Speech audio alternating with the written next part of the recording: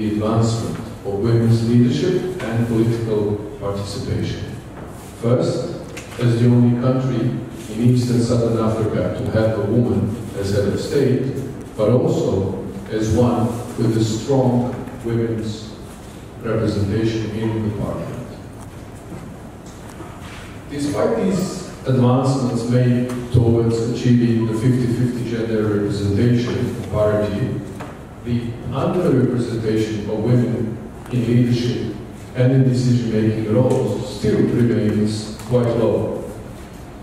And this is due to many factors, including gender gaps in laws and policies, lack of capacity and necessary skills among women due to inadequacies and inequalities in the past, violence against women in politics, gender stereotypes, cultural practices and attitudinal norms that suggest women should not have a role in public life. Kuna hatua ambazo tumezipiga katika kuhakikisha kwamba wanawake wanashiriki katika nafasi za maamuzi. Kwa hiyo tumeridhia mikataba mbalimbali ya kikanda na kimataifa, lakini pia kuna sheria za ndani, kwa mfano katiba yetu, kuna sera ya jinsia, kuna mkakati wake pia, na kuna sheria pia mahususi, kwa mfano sheria za ardhi zinazungumzia haki za wanawake. Lakini kama tulivyosikia, rais mwanamke, spika mwanamke, na hii kwa maana ya pili, wanawake wengine wako 37.4, wanawake mawaziri wapo 30, na lakini pia wanashika wizara ambazo ni nyeti, ambazo zamani zilikuwa zikishikwa na wanaume, lakini pia kuna wizara mahususi ambayo inashughulikia masuala ya jinsia na masuala ya maendeleo ya jamii, wanawake majaji ni 45. Kwa hizi zote ni jitihada ambazo ni chanya kwenye kuhakikisha kwamba wanawake wako katika nafasi za maamuzi. Lakini hata hivyo kuna changamoto kadha wa kadha ambazo bado zipo za kisheria na kisera pamoja na maeneo mengine, ambazo kwa upande wa changamoto za kisheria tumaini lilikuwa ni kwamba miswada hii itakuja kuhakikisha kwamba changamoto hizo zinatatuliwa.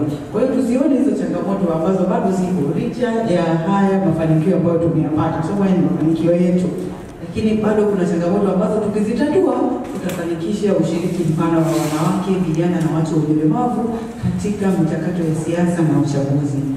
Mosi, changamoto ya kwanza kabisa, bado kuna idadi ndogo sana ya wanawake kama viongozi ndani ya vyama ya siasa. Tutaenda kuangalia changamoto kwa undani wake.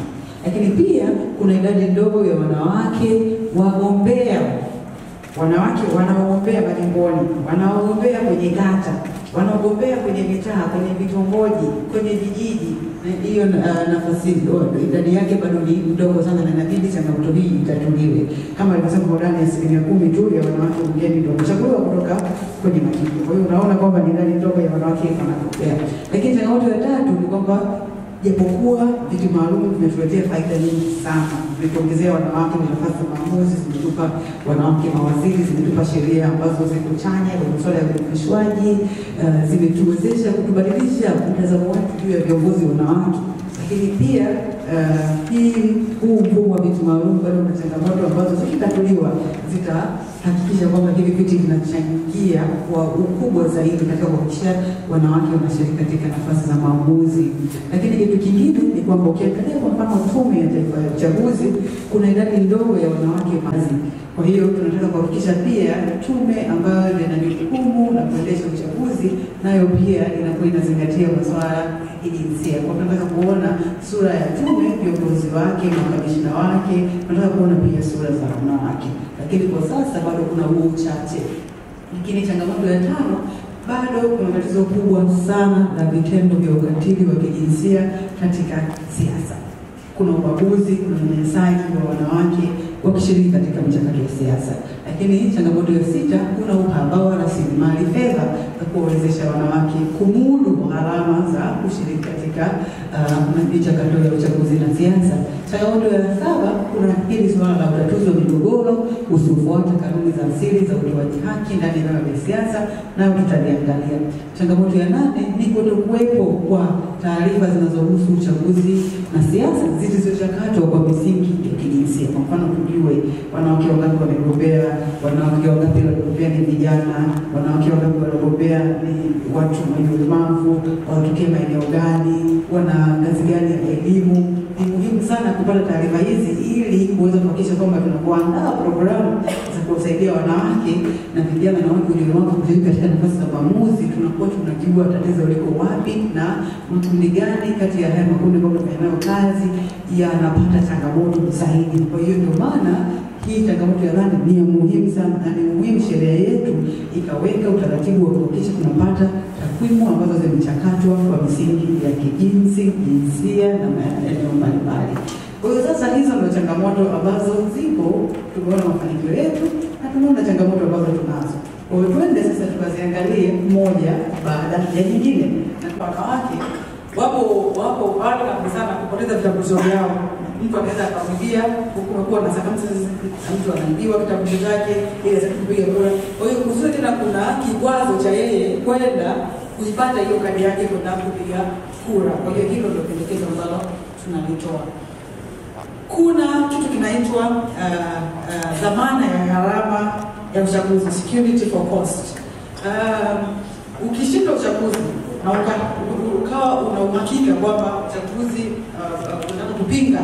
unataka kupinga matokeo ya uchaguzi, labda kuna namna fulani umeona haki ya kutendeka. Kwa mfano kama unagombea ubunge, tunafahamu kwamba urais hauwezi ukaenda kupinga matokeo kwenye urais, hauwezi kupinga matokeo, lakini kwenye ubunge na udiwani unaweza kwenda kupinga matokeo. Lakini ili uende kupinga matokeo unatakiwa ulipe milioni 5 kwa kila mtu unayemshtaki. Kwa hiyo unamshtaki, kwa mfano unamshtaki mgombea naye, unamshtaki mkurugenzi wa tume, unamshtaki mwanasheria mkuu wa serikali.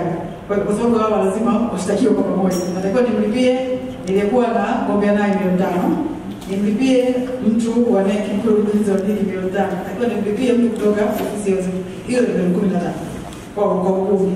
Kwa udiwani na kitawatano kwa nini? Kwa hiyo watu wote ambao nataka ni waunganishe kwenye kesi inabidi walipie milioni 5 kama nataka kupinga matokeo ya bunge, au 5 kama nataka kupinga matokeo ya udiwani. Na sheria hii imeenda mbele ikasema kwamba kwa watu ambao hawana fedha wanaweza wakaomba mahakama wasamehewe hilo swala zima la hiyo ndio dhamana ya gharama ya shauri la uchaguzi. Lakini pendekezo ni kwamba hii swala zima lenyewe tu hii amount ni kubwa sana na inawazima moto ama inawashusha munkari wale ambao wanahisi uchaguzi wao haukufanyika vizuri, lakini wanaona kwamba haki haikutendeka ili kwenda kupata haki. Na pia mtu hawezi kuwa na uhakika kama nikiomba nisamehewe nitapata kadhalika. Kwa hiyo bado ni restriction kwa namna hiyo. At the political level, we all know that Tanzania women are represented 37.4%, and in cabinet we have representation at 30%, and women are leading significantly in key ministries. We have also over 45% of women judges in judiciary. And quite a number of progress has been made. But I think within that context, as we will see from the analysis, and the reason why we are here, is that there are only 10% of women in the current parliament that have been directly elected from constituencies, and only 6.5% of women councillors have also been directed through the board level. Yes, ijulikane kabisa. Kwanza mwanzo kabisa chini kwamba ukigombea ubunge wa viti maalum lazima utaishia miaka 10. Baada ya hapo lazima uende kugombea jimbo. Kwamba ndio ni lazima kabisa sasa uende kwenye jimbo. Umekosa umefanyaje, lakini at least ulijaribu. Lakini swala la pili nimeona katika changamoto ya mambo ya wanawake kunyanyasika. Kama huko sehemu nyingine tu tunaweza kufanya labda madawati ya jinsia, kwani katika vyama hatuwezi kufanya? Hii sheria itamke wazi kabisa kuwe na madawati ya jinsia katika vyama vyetu vya siasa. Hali ni mbaya katika vyama vya siasa, watu wanaumia chini. hawazungumzi. Unakuta anataka kugombea, lazima atembee na mwenyekiti afanyaje, lakini hawana sehemu ambayo wataenda kuzungumza. Kwa hiyo kama waandishi wa habari tunapata changamoto hizo, kama jamii inapata changamoto hizo, na wanasiasa pia wanapata, wawekewe madawati ya jinsia, wajue kabisa wakipata tatizo wanaripoti wapi, wanafanya rufaa wapi, kesi zimeshindikana anaenda wapi, na anatakiwa mpaka apate haki yake. Hilo moja. Lakini swala lingine, nimeona kuna changamoto ya rasilimali fedha. Kwa wanaume at least angalau kila mtu anajua uchumi wa Tanzania, wanaume ndio wengi wako katika uchumi mkubwa sana kuliko wanawake. Natamani itengenezwe ruzuku maalum kwa wanawake. Kwamba mwanamke mimi ndio kugombea, vyama viwe na ruzuku maalum kwa ajili ya kusapoti wale wanaogombea sasa. Kama mimi Tausi Mbowe nataka kugombea, lakini sina pesa, lakini nikienda katika chama changu, labda kuna mfuko ambao accommodate wagombea wapya, napewa pale kiwango kidogo, hata kama kukurifandi baadaye taratibu, kama unafanya labda unapotoka usoma chuo kikuu hivi, unapewa fedha unasoma, na wao hivyo kuna ruzuku, kama nitakuja kuirudisha hata bila riba baadaye, lakini nawezeshwa pale sasa, naingia katika siasa, mpaka nitakapofika mbele labda nitarudisha au vipi, na itategemea. Kwa hivi vyama vitengeneze utaratibu. Kama ni serikali kuu itaweza kuwafanya sawa. Uchaguzi marais wa bunge na madiwani. Katika maelezo sijaona sehemu ambapo umeweka sifa kwenye wagombea. Tunataka usawa, lakini hazijaidishwa zile sifa, kwa sababu mwisho wa siku watu wanaweza akateuliwa mtu wakasema hana sifa, hafai, hatoshi. Maana mara nyingi inaonekana wanawake tunakosa nafasi kutokana na kutokuwa na sifa. Sasa mimi nadhani pia ili twende sawa, zingeainishwa sifa za mgombea urais huyo mwanamke na mwanamume, yani sifa zao. Kama rais akiwa mwanamke, makamu hivyo, lazima kuwe na sifa zake. Halikadhalika kwenye upande wa tume ya uchaguzi au ambao wanatakiwa wachaguliwe, naunga mkono kwamba waombe hizo nafasi na waweze kuchaguliwa ili haki iweze kutendeka, lakini sifa zao ziweje? Sehemu nyingine ambayo napenda kutoa maoni yangu ni kuhusiana na swala la, tunajiuliza kwa nini wanawake wengi hawashiriki au namna gani. Tumesahau sana kuangalia swala la rushwa, kwa sababu unakuta kwamba kama wenzangu waliotangulia kwamba nafasi nyingi zinaenda kwa wanaume kwa sababu wengi wanajikuta wana uwezo mzuri kiuchumi wa kipesa. Sasa unapokwenda kupambana mwanamke na mwanaume, mwanamke anashindwa, anarudi nyuma. Na tunaona wanawake wanaogopa kupambana na wanaume kwenye chaguzi hasa za majimbo kutokana na kutokuwa vizuri financial, wako tofauti. Sasa hili nalo limeangaliwa. Masuala mawili ya kuchangia, kuna maoni yangu binafsi na swali kidogo. Katika kipengele cha mswada wa sheria ya uchaguzi wa rais wa bunge na madiwani, tumejikita kwenye swala lile la changamoto ya ukatili wa kijinsia. Kwa mtazamo wangu, ninaona kwamba unajua tatizo la ukatili wa kijinsia linaanzia kwenye ngazi ya familia. Tunapopata viongozi katika ngazi mpaka ya taifa, tatizo linaanzia chini. Hapa namaanisha kwamba kwa tafiti ndogo ambazo nimezifanya, idadi kubwa ya wanawake ni wazuri sana katika utendaji, japo si wazungumzaji sana ikilinganishwa na wanaume. Wanaume wanazungumza sana, lakini katika utendaji wanawake wako vizuri zaidi kwa utafiti wangu. Na hii inadhihirisha kutokana na ngazi ya familia, kwa maana kwamba mzazi au wazazi wote wawili mtakapotoa thamani sawa ya mtoto wa kike na wa kiume tangu akiwa na umri mdogo, ina maana katika makuzi yake utapata kiongozi bora na hakutakuwa na ukatili wa aina yoyote kwa mtoto au kwa kiongozi wa kike au wa kiume. So the questions to you, we should do our best to answer, and then Victoria can provide some technical detail that we might not be 100% aware. So let me start, and I'll try to be brief, but you have raised a lot of issues, and I generally try to answer questions that are posed, so please bear with me. First of all, we have invited you to share with you this study as representatives of media, so you can inform the population of this country that a study has been prepared, commissioned, developed by the United Nations system led by UN Women on these important issues. And we hope that you will do that. There is a report which is shared with you that goes beyond this presentation, which, by the way, answers a lot of questions that you have just raised. However, I'm very happy that actually today we are also having a discussion, maybe even a debate on some of these points, because that's what's happening now in the country exactly under the leadership of the parliamentary committee, you know. So thank you for your contributions. And also thank you for exercising your professional role in sharing this content with the people of Tanzania. The advancement of women's leadership and political participation.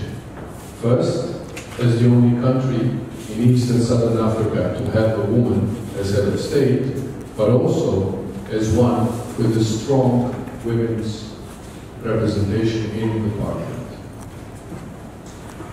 Despite these advancements made towards achieving the 50-50 gender representation parity, the underrepresentation of women in leadership and in decision-making roles still remains quite low.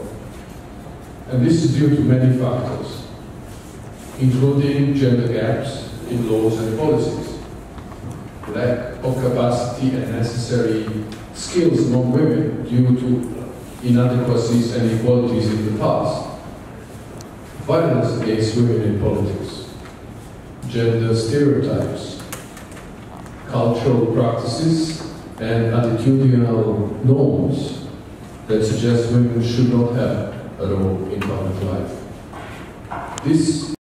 Mkuu wa chuo cha Kilimanjaro Institute of Technology and Management kilichopo Mwenge, Dar es Salaam na chenye thibati na usajili wa NACTVET number REG/ANE/029 anapenda kuwatangazia ofa maalum wahitimu wote wa kidato cha 4 2023 kwa kozi mbalimbali za kompyuta zikiwemo computer application, ICT for beginners, PC maintenance, video production, graphics and design pamoja na CCTV camera. Kozi hizi zitaanza tarehe 11 mwezi wa 12 2023 kwa awamu ya kwanza na tarehe 8 mwezi wa kwanza 2024 kwa awamu ya pili. Pia muhula mpya wa masomo kwa kozi za IT, Business, Hotel Management na Front Office utaanza tarehe 18 Januari 2024. Kwa maelezo zaidi tupigie 0717816034 na 0766348652. KITM,